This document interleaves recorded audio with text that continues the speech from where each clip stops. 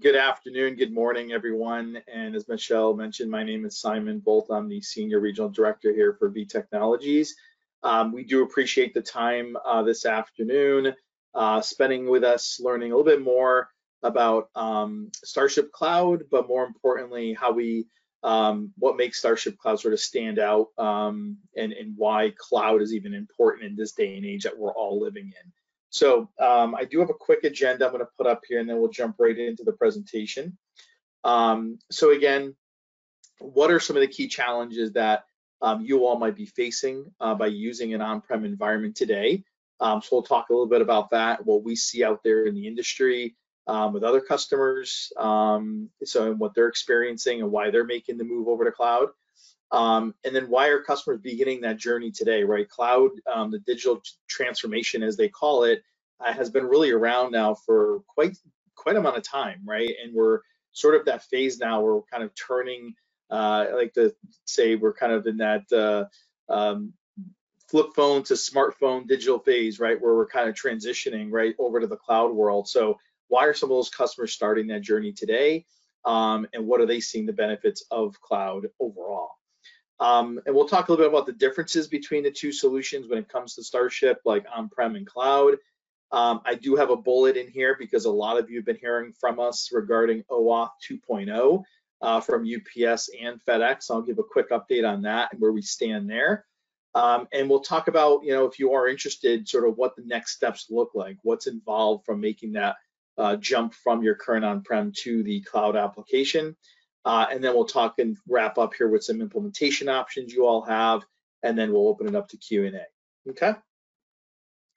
So first and foremost, some of the key challenges with on-prem environments. These are coming either from customers, just the industry itself, from other solutions, right? And what folks have experienced. But number one is really important: cost of hardware replacement.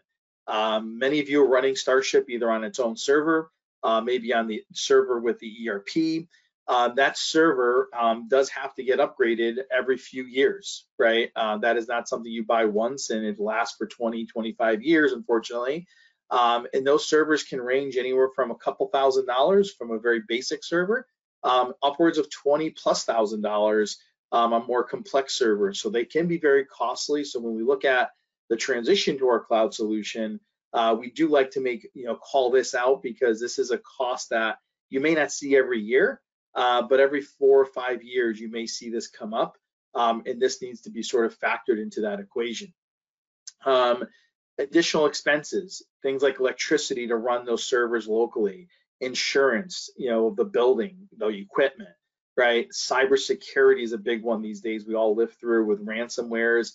I have mentioned this in calls I've been on with customers where some of our customers unfortunately have experiences themselves in which StarShip needed to be set up from scratch again. So again, this is a scary proposition to call out, but any software that's you're spending on to protect you from it is also not listed here, but it also has a cost associated to it. So do want to make sure that we're looking at all the expenses when we look at that migration. And then IT maintenance, right? All the computing, the memory or storage of the upgrades, right? Multiple updates throughout the year on all applications, right? You don't just load up one version today and then run with that for 5 years. In order to keep up with all the new features and enhancements on any software application, you need to keep up with all the upgrades. StarShip launches a new version every single month. Most customers might take 3 to 4 upgrades in the course of a year, right, that we've seen. So those upgrades can be very costly. If you have our team do them, they can be also costly to your team doing them, because it's going to take time of your IT staff to run those upgrades, shut down the operation for maybe a few hours while that update happens, or do it off hours. But either way you look at it, there's a cost involved of doing that upgrade those times that you need to do them.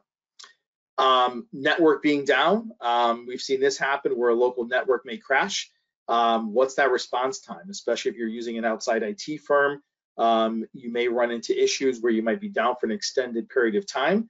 That you eliminate, right, with using a cloud environment where it's being monitored 24/7 and its uptime is 99.8% uptime at all times because it's running up in Microsoft's environment. So again, having that local network is always a concern. And what do you do if it does crash, and what does the business do overall as plan B? You're removing access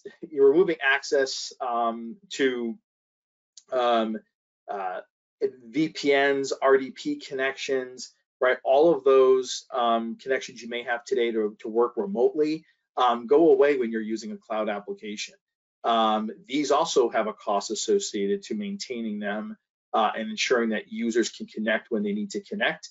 Whereas you're in the cloud environment, all of that goes away by simply logging in through a web portal, right? Just like you would with any website that you access today. And you can basically get data that you need at any point in time of the day. So again, accessibility to your data today is also difficult to get to because of these firewalls, because of these connections not being readily available, right? Especially for those senior level folks who might need access to certain data, they can't easily get that by using an on-prem environment. And then relocation, right? So if you are looking to relocate, right, and taking all of your hardware with you, it becomes very costly. It could take up to several months, right, to get the new hardware in place, get it all installed, configured, right? We have loss of revenue we need to worry about, right, because of that move that's happening. Again, cloud, you can pick up today and be up and running tomorrow, right? That's the nice benefit of that when you're relocating. But we have seen this as well with certain customers who physically needed to move multiple servers, workstations, you name it, right? And have that issue happen to them where they're down for like over a week because they're trying to get everything implemented at the new facility. So why do we talk about cloud, right? Why is this big conversation happening all around all of us today, right? Again, as I mentioned, there's 24/7 monitoring, the reduction in IT expenditures, right? So we don't need to worry about all those unnecessary upgrades. With cloud, everything is pushed out automatically, right? So when you log in the very next morning, it's like nothing's ever happened. The business isn't down, right? You can operate just like you were yesterday on the old version.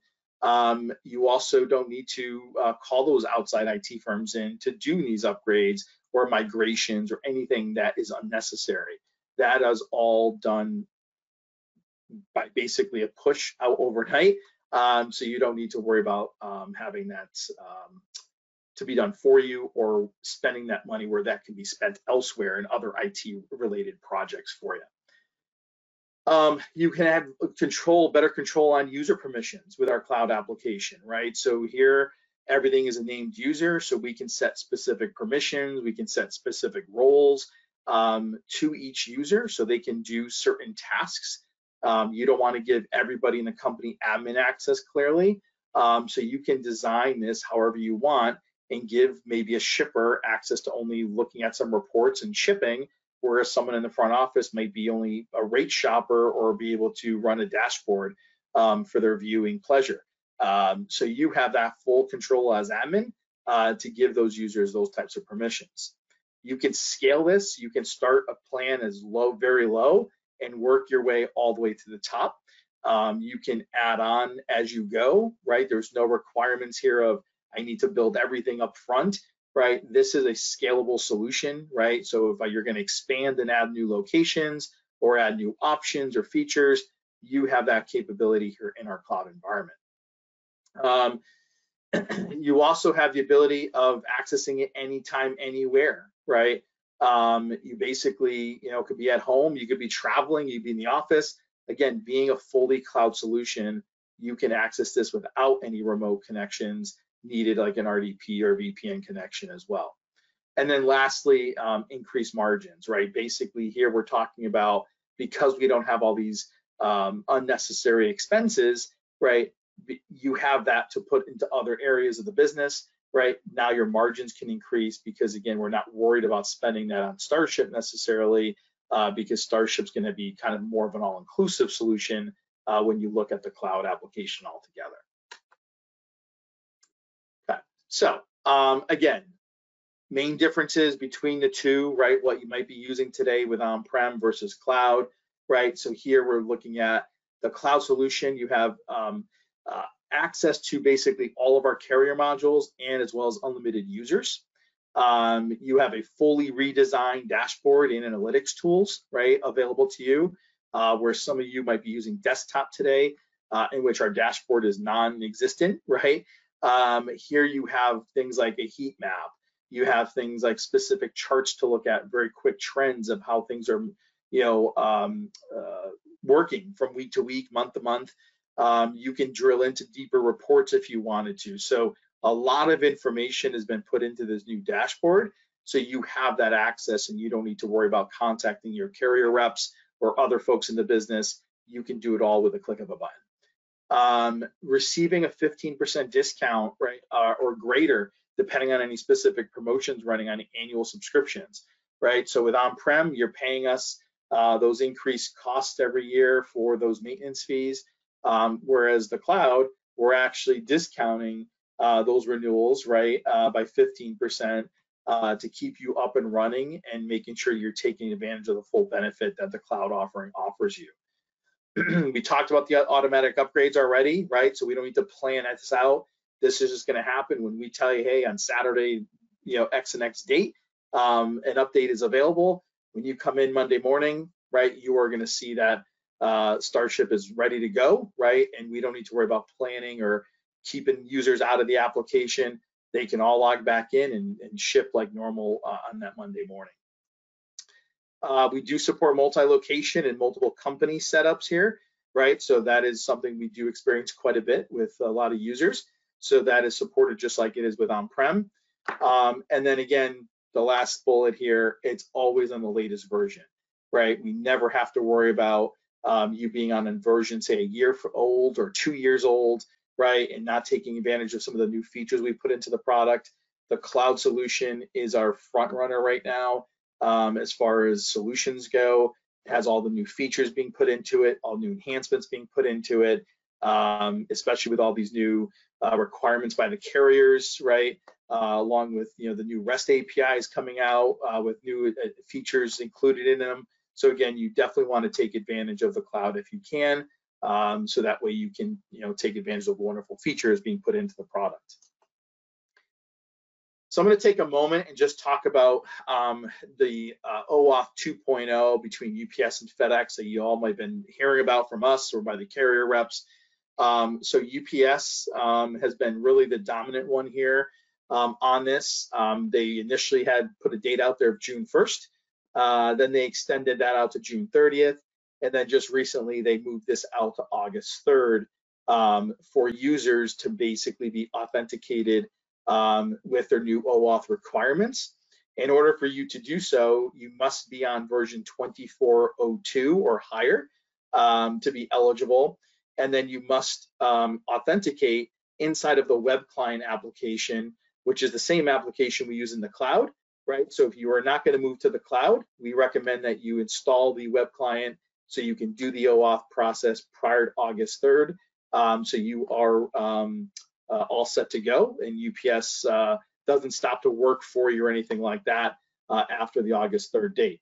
The other option you have is to move to cloud, right? And in the cloud application, you will be asked to authenticate through the new OAuth process, right? And that will be your new solution moving forward versus using the on-prem instance. FedEx change, this one had a date all along of August 31st.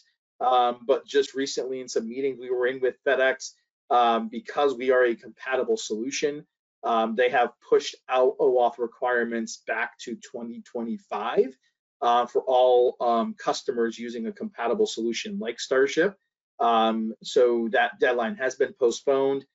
They are targeting probably mid to late next year before these requirements will be needed to be met. So we do have a little bit of a break for FedEx, and we don't need to worry about the August 31st deadline right now. Okay. So just a few things I thought you should all know and be aware of, right? So if you are using our desktop client today, we do not have any new features or enhancements being put into that application today. And there won't be any going in the future.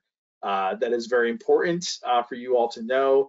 If you are going to remain on-prem and not make a transition to cloud, say today or in the near future, the recommendation is to be at least on the web client application on-prem, right? So you can take advantage of the same features and enhancements being put into the cloud on the web client as well. And the reason for this is that the desktop does run on old code that no developers support any longer. So that is very difficult for us, right? Obviously, to make any of those changes. But more importantly, any bug fixes are also being done in the web client application and not in the desktop. So if you do run into instances in the future where desktop stops to work or creates a bug or anything like that, you will need to start using the web client application at that point for that fix. Just to pull that out here, right, and call that out, because a lot of customers get a little confused in that regard. So I do want to make mention of that no fixes are being done in the desktop client going forward here. Also, annual fees, annual maintenance fees, right? They get you access to support to troubleshoot issues only, again, for desktop clients. So again, one call out here I do want to make is that you are paying a maintenance fee, some of you higher than others, depending on what's on your license. But again, you're only getting access to support by paying that fee right now. You are not getting any additional features or enhancements into the product. So again, the best thing to do is either migrate to the web client or jump over to the cloud application so you can take advantage of those features and get what you're deserve to get by paying those types of fees you're paying today. Do not compare current maintenance fees to cloud subscription. This is probably one of the biggest callouts I'll make in this entire presentation. Over the last several years, as we've been talking to a lot of users, migrating them to cloud, the first question we may get is looking at their current maintenance fees versus what the cloud subscription fee gets you. One thing to note is you're limited on what you get with your maintenance fee. And that, what I mean by that is that you're only limited to what's on your license. So if you only have UPS and FedEx, or if you have one user seat, that is what you're getting and that's what you're paying for. With the cloud application, you're getting access to, as I mentioned earlier, all of the carriers, unlimited user access, support access, upgrades, right? All of those inclusive every month, right? You don't have those those added on costs in the future. So if you needed to add a user or a module or pay for an upgrade, there's no surprise costs with cloud, right? You pay a little bit more each year, right? But that is all inclusive versus paying a la carte and spending thousands of dollars extra if you stayed on-prem. And we'll talk more about that as we go and we speak to you. So, and current maintenance fees, right, that you're paying are due to increase about 15 to 25% annually. That is just a standard industry number, right, that is used. But some of you probably have seen that already. Some of you may even seen some higher increases over the last few years, right? But that is typical what we can expect to see going forward with on-prem. So in the next few years, you're going to see cloud subscription fees be very comparable, right, to what your maintenance fees are you're paying today, but you're also getting a lot more for it, okay? So for those of you who haven't seen our new web UI, for those who haven't seen the cloud application yet, I have taken a couple screenshots just to share with you of what the new application does indeed look like that you would be using here. But this is our main shipping screen. One thing to call out here is that you don't have the tabs across the top any longer, right? Where you got to click through to get a rate shop. Everything is on one page here. So you work top to bottom, right? All your ship to, ship from is at the top. Your rate shop is at the bottom. You would hit ship and process at the very bottom right to print your label. And that's it, right? We don't need to click through multiple tabs here to get to the final destination, which is, we feel is much more simplistic. And it's easier on the eyes to do it this way versus not seeing all the information in front of you on each of the tabs. One of the things that I mentioned earlier was our dashboard analytics tool. This is a quick snapshot of what the main page looks like if you set it up this way. But this will show you all your distribution points there on the left in the map, right, where your hot zones are. I like to call that out because this helps for negotiation purposes, helps for relocation or expansion purposes. of where your customers are actually residing. You can drill into this and add multiple filters. So if you want to look at individual carriers or where you're shipping to, you can do that as well. You can also see things like your package counts, your LTL shipment counts, right? Trends by user, how many, of all my users shipping, who's doing what, kind of thing, to make sure that everybody's being utilized the way they should. Maybe things like, what are my, services that I'm using?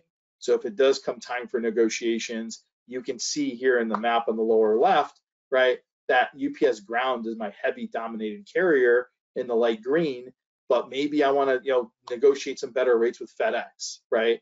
Well, FedEx needs to sharpen their pencil if they want this type of business. So you have the detail in front of you here, right, to get access to, so you aren't kind of working that blindly, right? And then from there, you can drill into some more detailed reports to get some more information around these packages or LTL shipments you're doing, maybe costs associated with these shipments, so you can make sure that you're not losing money in shipping or anything like that. So having this intel is very helpful to a lot of businesses. Probably one of my favorite things of StarShip altogether is the information we provide versus just printing a standard shipping label, right? So because there's other solutions that do that. Most solutions don't provide information or intel of your shipments the way we do.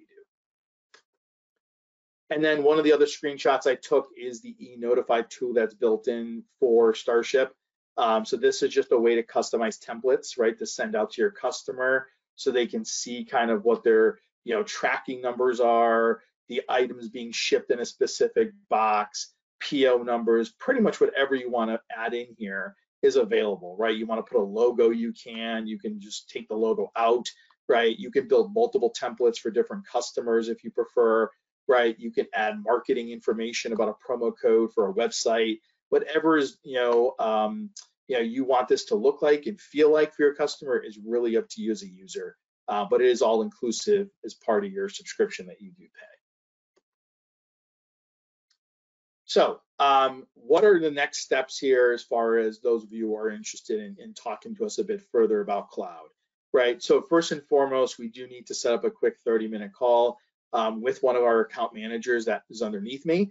We'll basically kind of gather some specific information from you. This information will help us not only properly demo the solution if we need to, right? So we can show you all the benefits that you get with the cloud application, but more importantly, help build out the quote, right?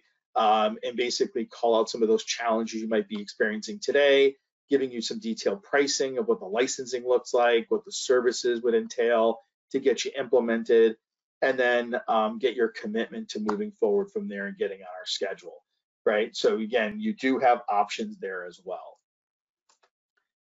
And those two options are very simple, right? We allow you to self-onboard, right? We do have a set of instructions that we do provide to you. You get a first 30 days are free, right?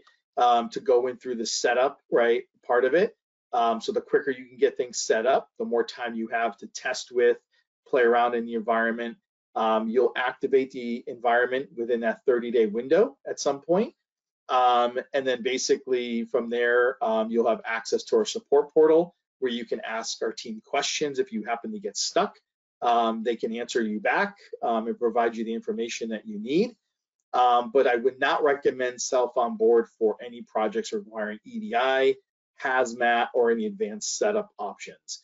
And the reason for this is because there are certain items in here, certain processes that we follow, especially for EDI and testing that goes into the various XML files that we create that we want to make sure is properly tested with the EDI providers, so you don't run into any issues or fines or fees that you may see from those partners in the future. So if it is a pretty basic setup, this is a great option for you with no cost associated to it. The other option is to doing it with our team, right?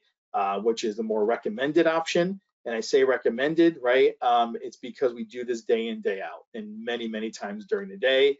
We're familiar with the implementation, the connectors and whatnot. But again, right now our timeline is booked out about 4 weeks, roughly, to get you up on the schedule. And then you can anticipate another several weeks after that, depending on what needs to be done to be up and running, trained, the whole 9 yards. We do collect an implementation fee on the front end, right? So in order for you to get on the schedule, that implementation fee must be paid for to get on our schedule. You'll fill out an or complete an SOW, sign off on it, and return back an assessment form to us. And then our project coordinator will get that scheduled for you with the implementation specialist. And then same period of time, after those first 30 days, we will activate the account, have you pay for your licensing at that time, and then you move on with StarShip Cloud. Okay, so those are kind of your two options you have available. So what do we require from you from a cloud pricing standpoint, right? So we're going to ask about number of packages per month, LTL shipments per month if applicable if you're doing LTL. How many locations do you have, or company file connections do you need us to connect to, right? If you need hazmat, right, enabled, we're going to ask you questions around hazmat for configuration purposes, not so much licensing purposes, but more from a configuration implementation of that. EDI capabilities, if you do need EDI set up with us generating XML files for various trading partners, we will have some questions around that for you as well. And then lastly, the number of workstations processing, right? Again, implementing the amount of, or impacting the amount of time needed to set up the solution itself. So I would be prepared to have this information available for your account manager so they can get this info and get you a quote over as quick as possible so we can get you onto that schedule here quickly for you as well. And thanking you for your loyalty and the business that you've done with us in these past years with StarShip.